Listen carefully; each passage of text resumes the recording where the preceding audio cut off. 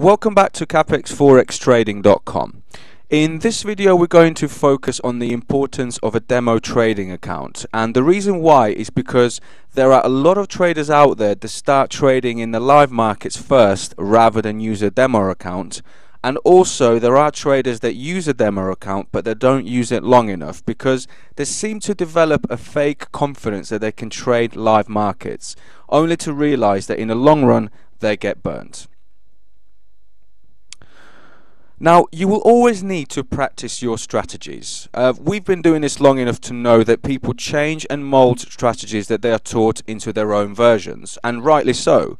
But even if you follow what you've been taught to the fullest extent, you still need to develop confidence within yourself towards that strategy, because it's not your strategy. It is something that someone else has taught you. So if you're going to follow step-by-step rules from someone else, like us for example, you need to make sure that you have a clear 1 month minimum worth of successful data for that strategy. This will build up your required confidence that your adopted strategy works. Now, you can make mistakes in your demo account, but you can't make mistakes in your live account. The market simply won't forgive you. It doesn't care whether you win or lose. But the market is always right, and you need to adapt to it, and that is why a demo account is very important. If anything, use it to confirm the success rate of your trading strategy. Now, you need to get familiar with market conditions. So as we said earlier, the market doesn't care about you or what you trade. Now, for some reason, some traders fail to accept that they cannot be right 100% of the time. There is always going to be some factor, event, speech or whatever that will turn the market into the opposite direction to the one that you're trading in.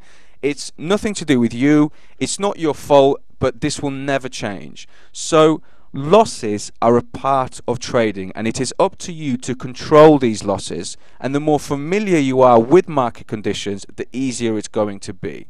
So just remember, the market moves in different directions because of factors that have nothing to do with you. But it's up to you to get familiar with these market conditions, the movement, and simply be prepared.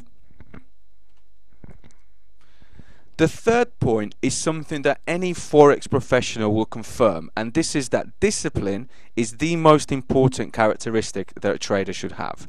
So even though it's important to know when to trade, it's also important to know when not to trade. To stay away from the market knowing that you're not going to make any money is a very hard thing to do. Unfortunately, people trade when they're bored or because they haven't reached their financial target for the day. You can't do this. These are characteristics of traders who lose. So if you want to be successful at trading, you need to know when to stay away. And if there's any doubt towards the trading setup that you've seen, you need to be disciplined enough to not click the order button. The worst part is, if you're wrong, you will see that trade that you purposely didn't enter shoot towards your target, and you will say to yourself, I should have took that trade.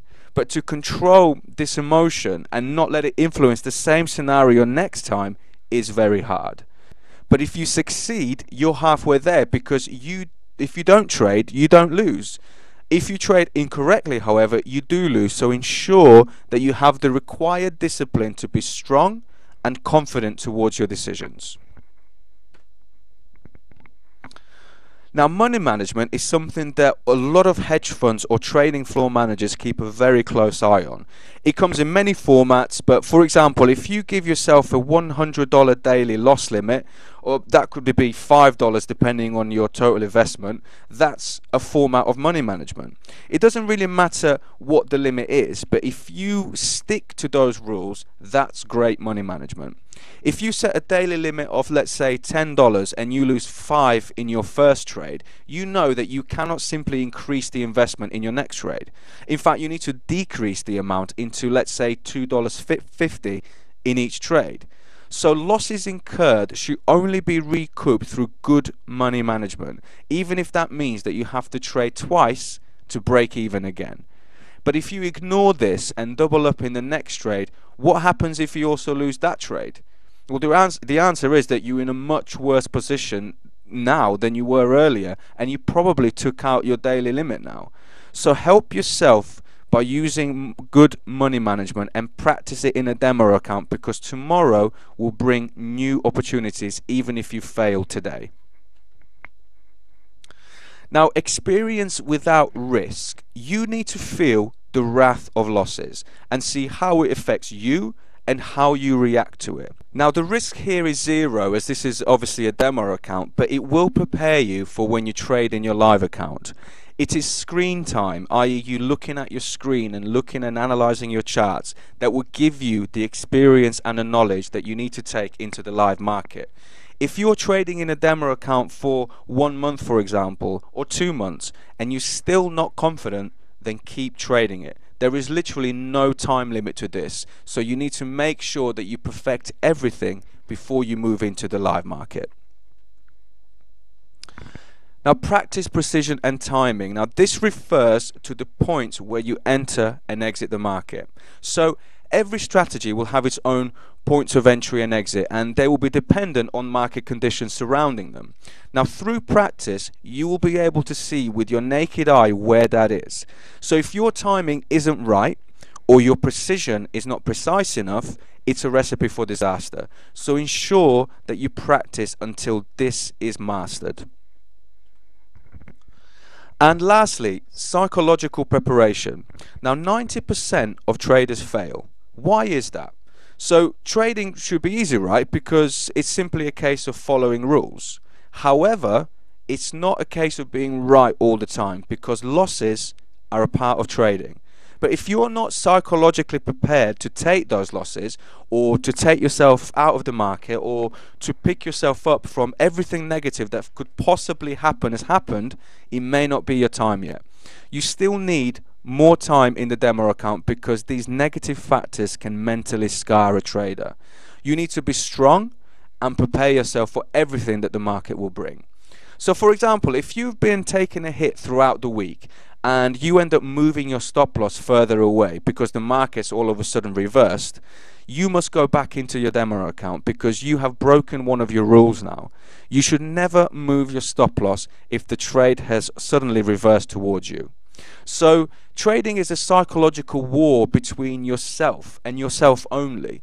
It's not a war between you and the market. So you need to make sure that you're confident, and even when you're wrong, you're happy enough that tomorrow will bring brand new opportunities. So what we've done for you on our website, if we can just take you over there for the moment, is provide a table of Forex brokers that provide demo accounts. So if you go to our website, capexforextrading.com, and then type in /Forex-brokers, or simply just click on this Forex brokers tab here, you will see a table that lists various Forex brokers, and each one of those brokers on the right hand side here under the demo account column has a link to open a demo account. Okay, so have a little look on the table, see which broker you prefer the most. Simply click one of these links and open a demo account. It's all for free, it won't cost you anything, and it's a perfect opportunity to practice your strategies and take everything that we've discussed in the presentation into the demo account. So that concludes this lesson. As usual, leave any comments or any questions below. If you want to subscribe to our channel, that would be fantastic. You can also follow us on Facebook, LinkedIn, Google+, or Twitter. And we shall see you for the next lesson. Thanks.